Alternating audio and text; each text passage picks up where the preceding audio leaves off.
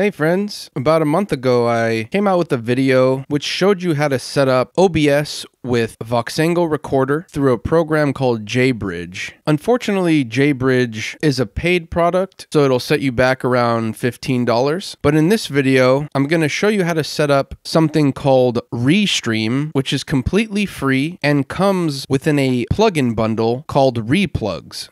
Now, before we get into any of the OBS setup, let's start with the basics. The first thing is we need to make sure you have your Realtek audio drivers installed directly from the manufacturer. In order to do that, there's this program called CPU-Z, which I will link in the description. If you go to this page and scroll down, you're going to want to click on the button that says Zip in English. Once you download that and extract it, you're going to double click on CPU-Z x64. It'll just take a second to load. You're going to click on the tab that says main board. Within this section, it'll show you the manufacturer of your motherboard as well as the model number. All you need to do is go into Google and type in your model number and get the audio drivers from your manufacturer's website. Let me show you how to do this using my computer as an example. It looks like the model of my motherboard is X99-A2.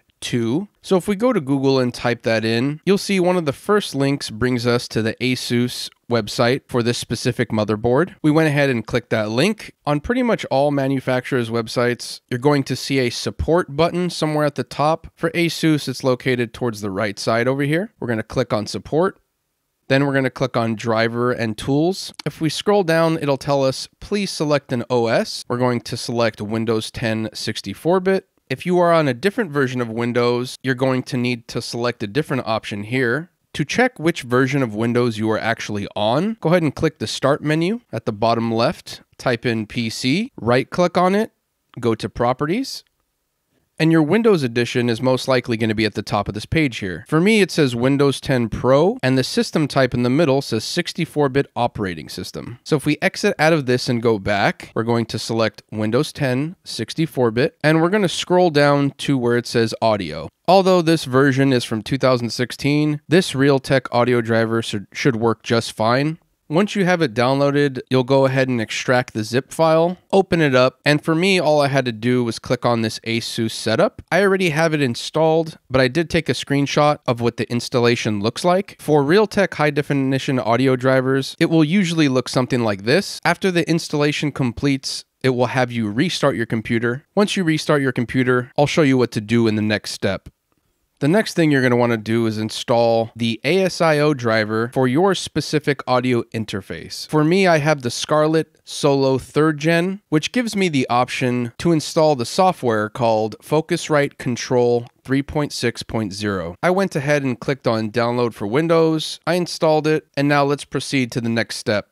Next, you'll want to install OBS Studio. The version I am currently running is version 26.1, which was released on December 14th, a few weeks ago. So go ahead and download that and install it, and we'll go ahead and jump to the next step. Now we're going to download ReaPlugs, which is a VST bundle from Reaper that they allow you to download for free to use within other DAWs. If you scroll down a little bit towards the middle, you'll see a download link for the 64-bit version of ReaPlugs. The only thing you need to know about the installation of ReaPlugs is that you need to make sure you install it in a directory that OBS can scan for properly. Now, OBS does have the option to add VSTs, which act as filters within the source. And these are the locations OBS scans for when looking for VST plugins.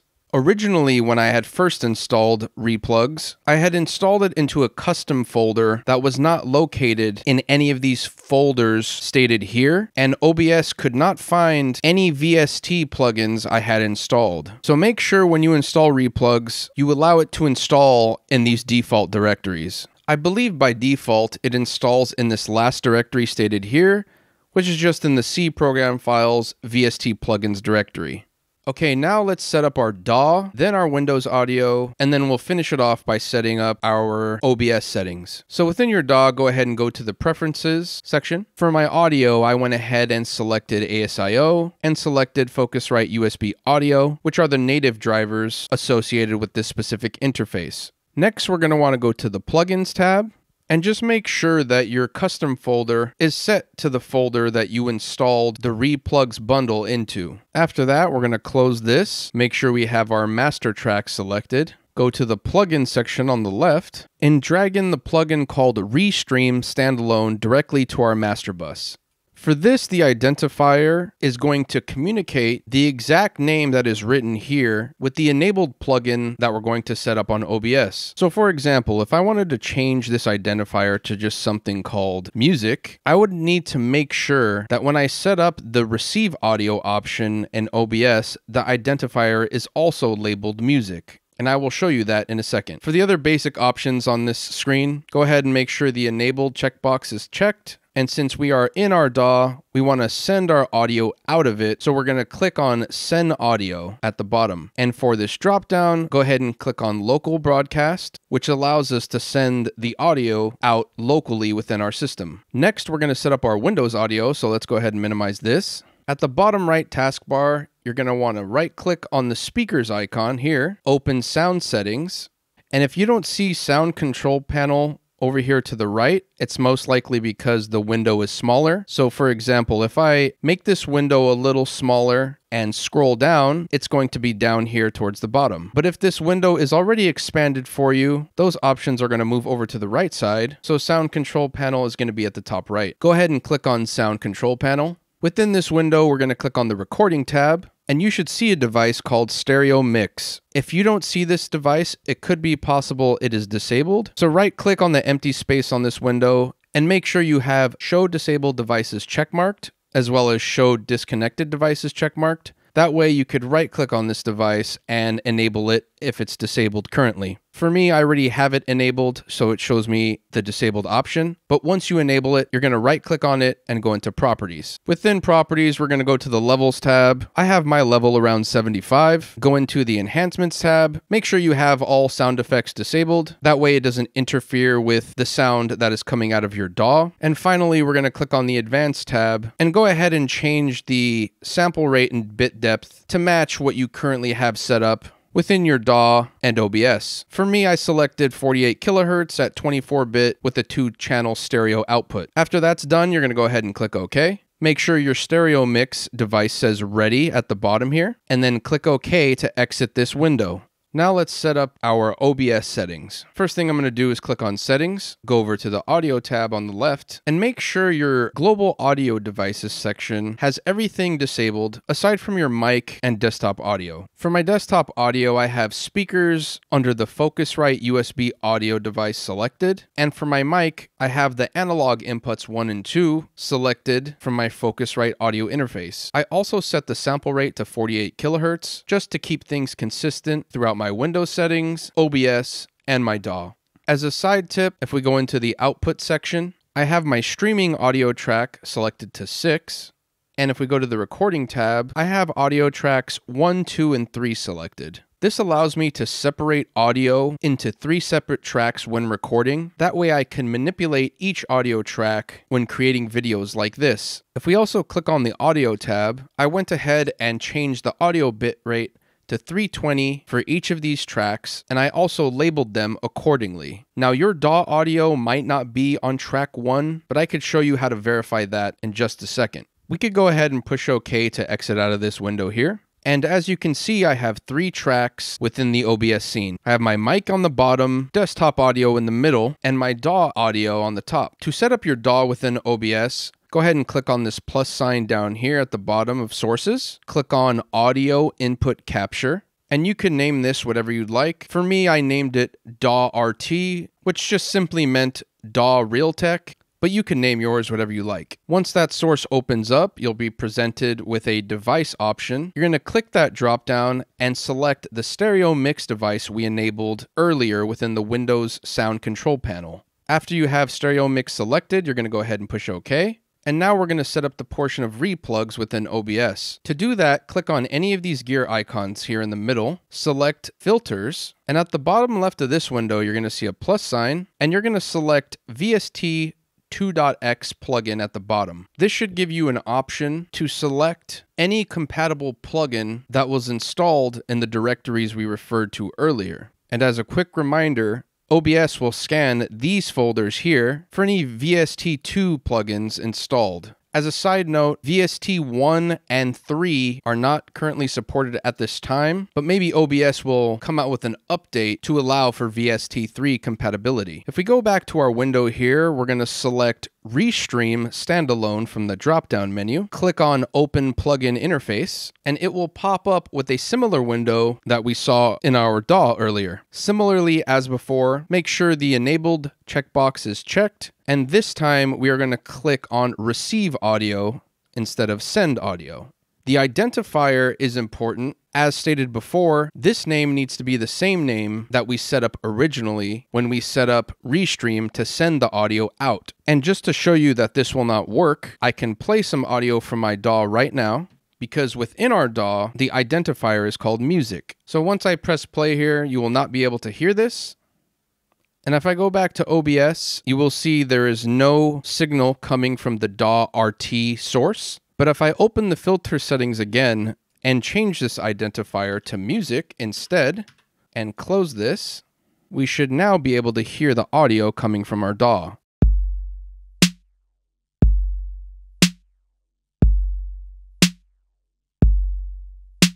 A few more things to note with ReaStream.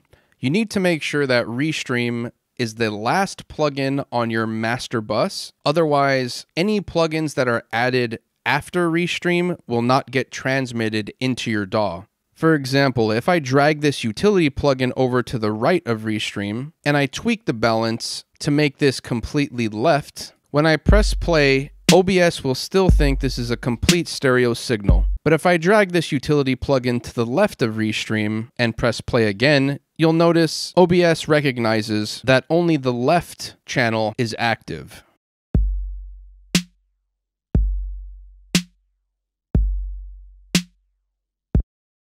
Another thing to note here is that previewing sounds in the browser will not get transmitted through ReaStream. If I go to the left side and click on samples and click on any of these samples here, you'll notice that when I go through clicking on these items, that the utility plugin and the ReaStream plugin are not getting activated at all. But when I press play on the actual timeline, you can see the green meters going up and down as it detects signal coming from the DAW. I think for the Ableton browser, the reason why this is the case is because when you're previewing sounds through the browser, you probably want those sounds to be unaffected by any plugins on the master chain. So Ableton bypasses those plugins, which allows you to get the actual sound that's coming from each sample you click on in the browser. The last few tips I have for you guys corresponds to the audio settings we set up earlier in OBS. For starters, whenever I add an audio source, I usually bring the fader down at least -5 to 10 dB. For my DAW, I put it around -12, and for desktop audio, I put it around -7. And just to show you that desktop audio does work, I'll go ahead and click on this little speaker icon at the bottom right. And if you just click on this slider here, you'll see that it makes that Windows notification sound. The next thing we're going to do is click on this gear icon, go into advanced audio properties, and for your microphone, make sure you have the mono checkbox selected. On the right side where it says tracks, this is where we set up the 1, 2, 3, and 6 tracks earlier. I selected all tracks for number 6, and this corresponds to the stream setting that we had selected. And for the record setting, I put each audio source on a separate track, which are tracks 1, 2, and 3. And these are the ones we labeled earlier and set the audio quality to 320. The last thing is going to be a sync offset for the ReaStream plugin. It seems the ReaStream plugin doesn't put the audio completely in sync when transmitting to OBS, so I went ahead and put a sync offset of around 150 milliseconds, which allows the audio to be more in sync between OBS and your DAW.